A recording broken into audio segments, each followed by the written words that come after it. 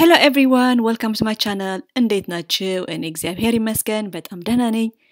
የእንግሊዝኛ ትምህርት ይዤላችሁ መጥቻለሁ ዛሬም እንደተለመደው።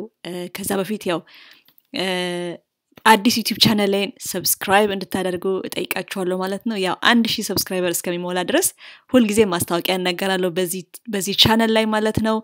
1000 ከሞላልኝ በኋላ ግን አልጠይቅም። ሁሌም እንደዛ ነው ማድረገው ብዙ ጊዜ ሰብስክራይብ አድርጉኝ አይደለም እንደምታውቁት 1000 እስከሚሞላ ግን ያው ለትንሽ ቀን አይሆን በትንሽ ቀን ውስጥ ይሞላል እስከዛ ድረስ አስተዋውሳችኋለሁ ማለት ነው ሊንኩን ከስራ አስቀምጥላችኋለሁ እንደገና ደግሞ በኮሜንት መጀመሪያው ላይ ሊንኩን ታገኛላችሁ ማለት ነው ኦኬ ሶ የዛሬ ትምህርታችን present participle ይላል part 1 በሁለት ፓርት ነው ትምህርት ያቀርብኩት ትንሽ ረዘም አለብኝና ቆራጥኩት ማለት ነው ሶ እንስኪ ምንድነው በጣም አስፈላጊ በጣም ኢምፖርታንት ትምህርት ነው እሺ ሶ መጀመሪያ ዴፊኒሽኑን ማለት ነው እንደ introduction the present participle of a verb has the form base plus ing ይላል ምን ለማለት ነው working የሚለው ለምሳሌ working የሚለው work እና ing ሲሆን ነው present participle የሚባለው ኦኬ work የሚለው verb ነው አይደለ work የሚለው እና ቤዙ ነው ዋናው ቃሉ ቤዙ work ነው plus ing ሲሆን present participle ይባላል እና መቼ ነው እነዚህ ing እየጨመርን ቃላት ላይ የምንጠቀመው ሚለውን እናያለን ማለት ነው ብዙ ጥቅም አላቸው ሶ በጣም ኢምፖርታንት ትምህርት ነው በያስባለሁኝ እሺ የመጀመሪያው as part of the continuous form of a verb በነገራችን ላይ የቴንስ ትምህርት አይደለም ይሄኛው ኦኬ ግን ቴንስ ላይም ስላለ ማለት ነው የመጀመሪያው አንደኛ በየመጣሁትኝ የሚጠቅመን as part of the continuous form of a verb የኮንቲኒየስ ኦኬ የሚቀጥል ነገር ሲሆን ኦኬ እንዲያረኩ ነው እንዲያረገ ነበር እንደዚህ የሚለው ኦኬ እሱን ለመግለጽ ስንፈልግ ነው ing የምንጠቀመው ይሄንን በቴንስስ ላይ አይተን ነበር አይደለ ሶ ይሄንን አንደኛ በየ ለጀመር በየ ነው እንጂ ኦሬዲ ይሄንን ከቨር አድርገናል ይሄን ፓርት ስለዚህ ለምሳሌ I'm walking walk ያረኩ ነው I was walking walk ያረኩ ነበር past ነው ይሄ መቼ ትላንት የዛሬ ሳምንት የዛሬ አመት ኦሬዲ ያ ነገር happen አድርጓል ተጠናቋል ያድርጊት ማለት ነው I have been walking ደግሞ past ነው ነገር ግን አሁንም እየሆነ ያለ ነገር ከሆነ I have been walking እንላለን ማለት ነው ለምሳሌ I have been walking today ካለን ዛሬ ነው የምንናገረው ኦኬ አላለቀም ዛሬ አላለቀም ገና አላለፈም ዛሬ የምንናገር ከሆነ I have been walking walk ሳረግ ነበረ ኦኬ walk ሳረግ ነበረ right I have been walking this week ለምሳሌ በዚህ ሳምንት ውስጥ walk ሳረግ ነበረ ይሄ ሳምንት ግን አላለፈም ኦኬ ያ ጊዜው ካላለፈ ምናወራበት ጊዜ ካላለፈ ነው I have been ምንለው ይሄንን አይተናል ከዚህ በፊት እንደው ከዛ ልጀምር ብዬ ነው ትምህርቱን ሙሉ ለማድረግ alright number 2 የምንጠቀመው መቼ ነው after verbs of movement ወይም position የእንቅስቃሴና የፖዚሽን የቦታ ግሶች ቨርቦች ከዛ በኋላ ደግሞ እንጠቀምባቸዋለን after verbs ለምሳሌ ይላል እዚህ ጋር she went shopping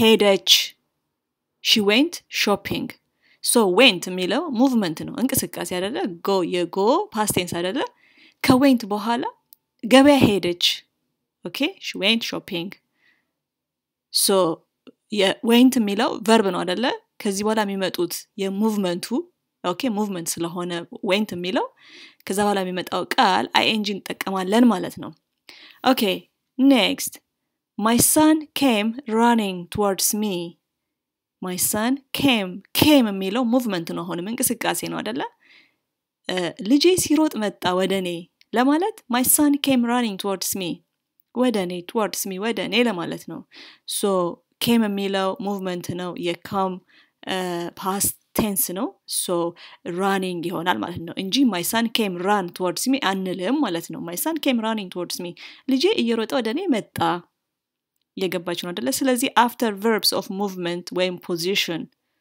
okay movement went come የሚሉት movement ናቸው ማለት ነው so ከነዚህ በኋላ ያሉት ቃላት ነው የሚለው after verbs of movement ing እንጠቀማለን like shopping running የሚሉት ማለት ነው Okay. Oh, sorry. ከላይ ወደ ታች ሆነብኝ. So number 3, after verbs of perception. Verbs of perception የሚባሉት እንደ hear, see, smell እነዚህ መስማት ማየት ማሽተት የሚባሉት ናቸው verbs of perception የሚባሉትና ከነዚህ በኋላ ደግሞ ነው የሚለው እነዚህን ስንጠቀም ደግሞ አሁን ለምሳሌ የመጀመሪያው example I heard someone singing. I heard someone singing. የሆነ ሰው ሲዘፍን ሰማሁት ለማለት heard የሚለው ስላለ I heard someone singing. የሆነ ሰው ሲዘፍን ሰማሁት. Okay, ከታች ነግራችኋለሁ. I heard someone sing ካልን ዲፈረንሱ ምን እንደሆነ ማለት ነው. Okay, next example. He saw his friend walking along the road. Saw የሚለው አሁንም ምንድነው? Verb of perception ነው. So, see የሚለው ማየት አይደለም ማየት. He saw his friend walking along the road. ጓደኛውን መንገድ ላይ ወክ ሲያደርግ አየው. Next example, I can smell something burning. አሁንም smell የሚለው verb of perception ነው. So I can smell something burning. የሆነ የሚቃጠል ነገር ይሸተኛል ለማለት ነው burning. I can smell something burn ሳይሆን የምንለው I can smell something burning እንላለን ማለት ነው. So I heard her sing ከቅድሙ ጋር የመጀመሪያው example እንዳየነው I heard someone singing እና I heard someone singing and I heard someone sing. What's the difference? I heard someone sing ይባላል. If I say I heard someone ወይም ደግሞ I heard her sing ምን ለማለት ነው? I heard the complete performance. ይቅርታ እዚህ ጋር ስፔስ አለ. complete ሙሉውን ነው ስዘፍን ያየኋት. ስዘፍን አየኋት. ዘፈኗን አየሁኝ ነው. ስዘፍን አየኋት. Okay? ሙሉ ዘፈኑን ካየነው ከመጀመሪያ እስከ መጨረሻው ከሆነ ያየነው I heard her sing ነው የምንለው.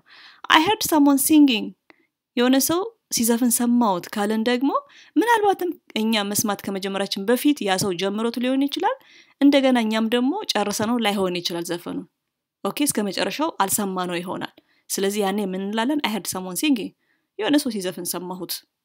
የሆነ ሰው ሲዘፍን ሰማሁት ለማለት ነው. ይሄኛው ደግሞ የሆነ ሰው ስዘፍን አሁንም ስዘፍን ሰማሁት ነው ግን ያው ሙሉን ሰምተናል ነው. ስለዚህ ዲፈረንሱ ing የለውም ሙሉን ከሰማነው ማለት ነው. That's the difference.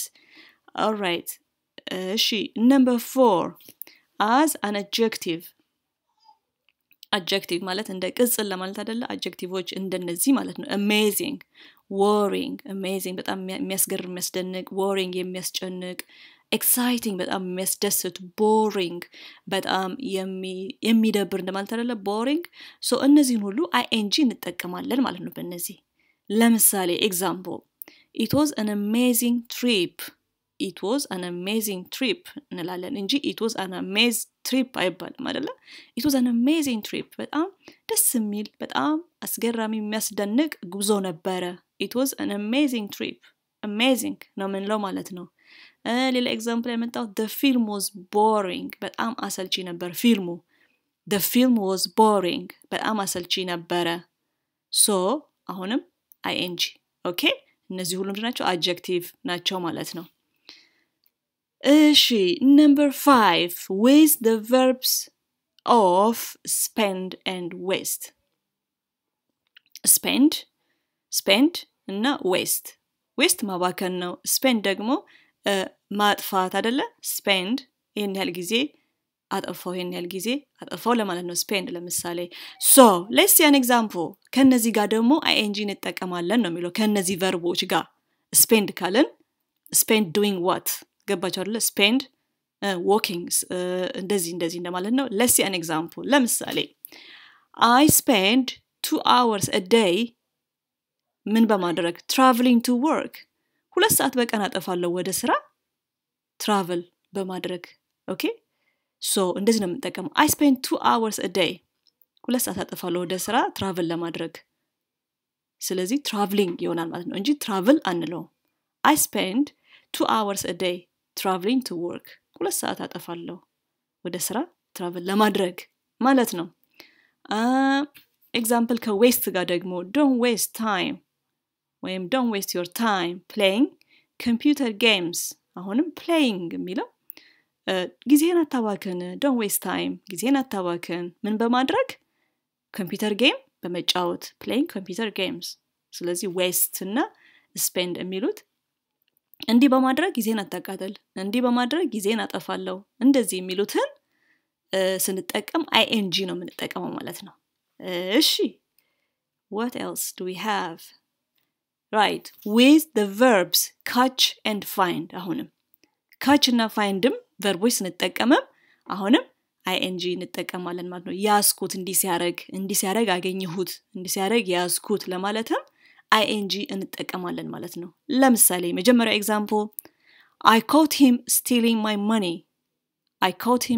my money ገንዘቤን ሲሰርቅ ያስኩት I caught him ያስኩት ምን ሲያረግ stealing my money stealing ing stealing አያችሁት አይደለ ከነዚህ ጋር ከsteal እና ከfind ጋር ing ነው የምንጠቀመው ወይም ደግሞ present participle እንጠቀማለን ማለት ነው okay next example I found some money lying on the ground I found some money ገንዘብ አገኘሁኝ ምን ሆኖ መንገድ ላይ ወድቆ lying on the ground ስለዚህ find እና catch ከሚሉት ቨርቦች ጋር እንደዛ past ማነው present participle እንጠቀማለን ማለት ነው which is stealing lying የሚሉት present participle ናቸው ማለት ነው በነገራችን ላይ caught የሚለው ያው የcatch past tense ነው አይደለ caught found የሚለው የfind past tense ነው እነዚህ ሁለቱም በpast happen ያደረጉ ናቸው ማለት ነው I caught him stealing my money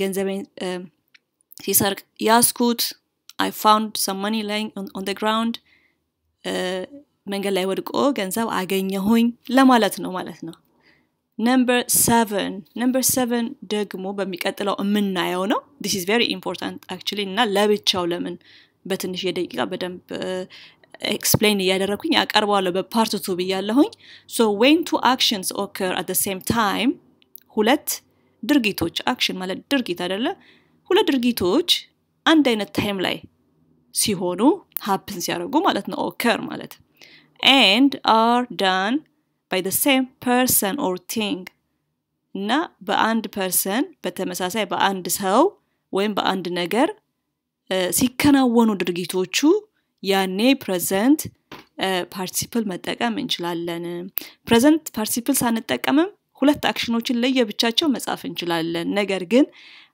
አንድ ሴንቴንስ ማድረግ እንችላለን በpresent participle በመጠቀም ማለት ነው ይሄንን በደንብ በሚቀጥለው በዝርዝር አስረዳችኋለሁ ለዛ ነው የተውኩት ማለት ነው ትንሽ ረዘም ማለብኝ so part 2 ላይ ይቀጥላል ብያችኋለሁ እዚህ ጋር ይሄን ይመስል ነበር 7 አይነት present participle አጠቃቀም አለ ማለት ነው በጣም ጠቃሚ እንደሆነ ተስፋ አደርጋለሁኝ አሳውቁኝ ትምህርቱን እንዴት እንዳገኛችሁት በሚቀጥለው እንገናኛለን መልካም ጊዜ ይሁንላችሁ አዲሱ ቻናሌን እዩት እየገባችሁ ኢንካሬጅ አድርጉኝ ኦኬ ትምህርቴን የምትወዱ ሁሉ እዛ ላይ ደግሞ ገብታችሁ ኢንካሬጅ እንድታደርጉኝ ትጠየቃላችሁ ማለት ነው አመሰግናለሁ see you next time guys bye bye